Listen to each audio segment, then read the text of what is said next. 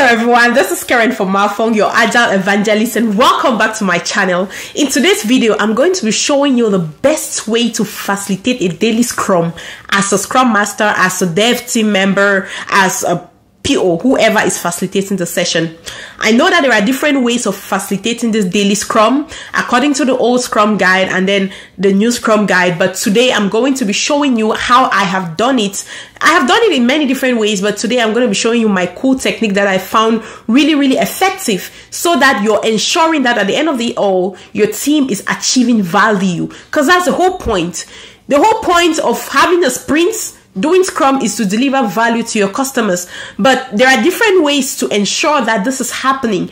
Daily Scrum is just a part of it, so how you facilitate it too makes a huge difference. So our focus of today is going to be on that. Okay, so let me go ahead and show you. Come with me to the board. Well, so let's assume that this is our standard Scrum board, right? You know that teams configure their board, their columns differently. So in this case, we have 4 columns. Moving all the way from left to right, we have the to-do column, we have the in progress, we have in review, we have the done column. As a Scrum Master, if you're facilitating a daily Scrum, I want to ensure that my whole goal is to ensure that we are achieving done. You see, we are closing out on our work items. We want to stop starting and start finishing. That's what I want to do. We want to stop starting. I hope you heard that. We want to stop starting and we want to start finishing. So normally, according to the previous Scrum guide, right, when you're facilitating a daily Scrum, your focus is on 3 questions. What did you do yesterday? What did you plan to do today? And do you have any impediments? That is the standard on how to facilitate a daily Scrum. But now, this whole thing has been changed because I guess they've seen that it's not that effective, you see, because team members tend to treat it as a ritual instead of really reflecting the purpose of a daily Scrum. So now I am doing it a whole different way. So instead of just going to a daily Scrum and asking those 3 questions, what did you do yesterday? What do you plan to do today? And do you have any impediments? I'm not going to be doing that. I'm going to be focusing, moving all the way from the right side of the board to the left.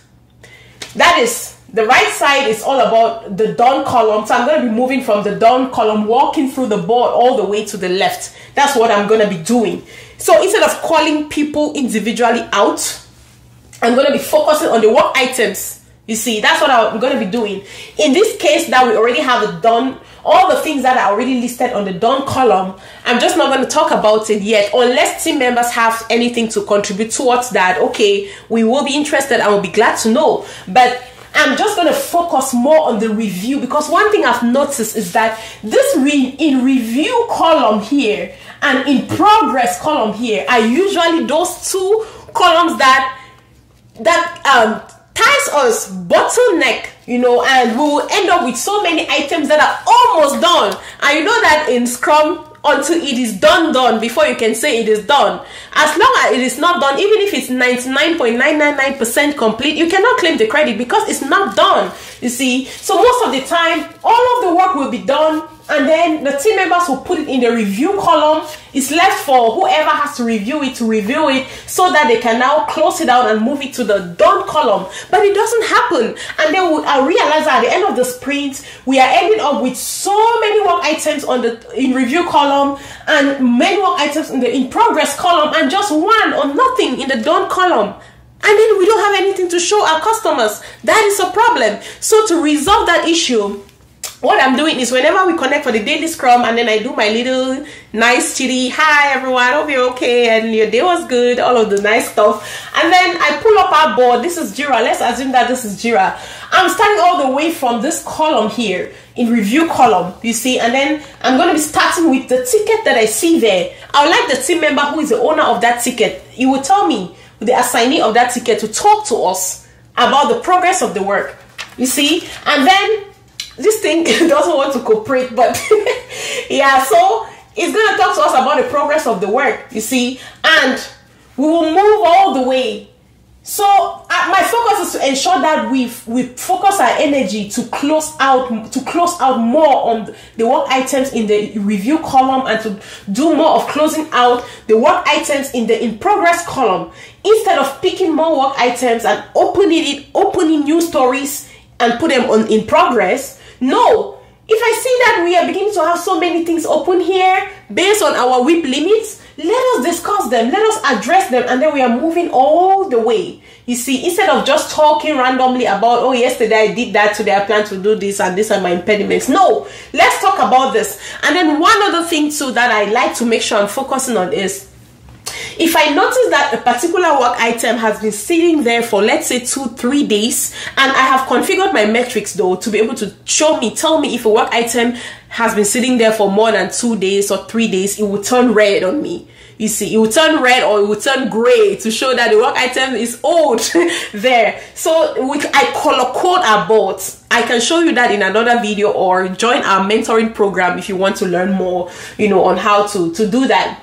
Yeah, so I will color code it, and let's say if that item has been sitting there for more than 3 days, it turns gray. That already to me is a signal to talk about that. Okay, I'm asking the team member, okay, I noticed, as you can see, it's gray. So what's going on? Do you need help around that? Is that what is stopping us from closing this out? And especially if we are just 3 days to the end of the sprint or 2 days, what's stopping us? Let's figure out what that thing is that is stopping us, so that we are closing out the items here and moving them to the done column, so that at the end of the sprint we are having more of complete work items.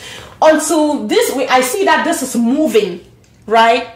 Anything that is causing the delay on this in progress and the in review column, especially the review column, I want to make sure that I am identifying those things and removing them, so that we can, my goal is to ensure that we have more of on the done column, you see. And then once I see that the flow is moving, then they can do more, they can pull out work now from the to do to in progress. That's what we are doing. So if I start seeing this list getting long, that's a problem.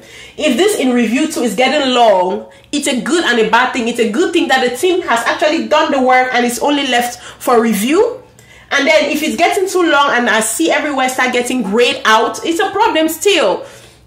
Then we need to have a conversation. So that is how I facilitate my daily Scrum. So again, to summarize everything I've said, to successfully facilitate your daily Scrum, to guide your team towards accomplishing outcome at the end of the sprint instead of output, what I do is I walk the board. I guide my team for us to walk the board all the way from right to left, starting from the done column in review, focusing on the tickets. Let's discuss the tickets, so that we are ensuring that we are making progress, you see.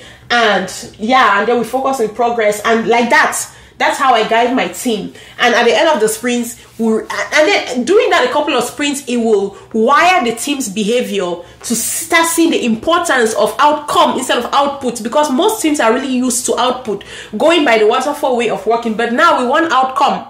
Even if you're 99.999% complete on a particular work item and it is not done, you cannot claim the credit. So as I'm guiding my team, after some couple of sprints, they will get it. And then when we connect for a sprint, daily Scrum, they already know the deal. Now they will start talking about the tickets moving all the way from the right side of the board to the left side of the board. So in a nutshell, that is how I successfully facilitate a daily Scrum, and I hope this video was helpful. If you're looking for more practical content, subscribe to our backup channel, Being Agile Consulting Remix, just in case you haven't. There we are giving practical real life tips. If you're not subscribing to that channel, you're missing out, okay? And it's all completely free of charge.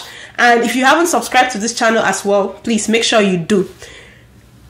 Go to our website, check out our programs. We have upcoming classes for those that are looking to be trained to get into the agile space, those that are already trained and they are looking for mentoring and coaching to land their jobs. We got you covered. If you are already on the job, you're looking to add value to your organization, we got you covered. If you're looking to take a safe training certification, we got you covered. If you're looking to move up the career ladder from a Scrum Master to an Agile Coach, you're looking for mentoring to land your Agile coaching role, we got you covered. Please reach out to us, visit our website, check right up there. That's our contact information on the description box. You can also find our contact information, visit our website and enroll. If you have questions, feel free to call us and we'll be more than happy to assist you regarding this video. If you have questions regarding this video, the comment section is for you.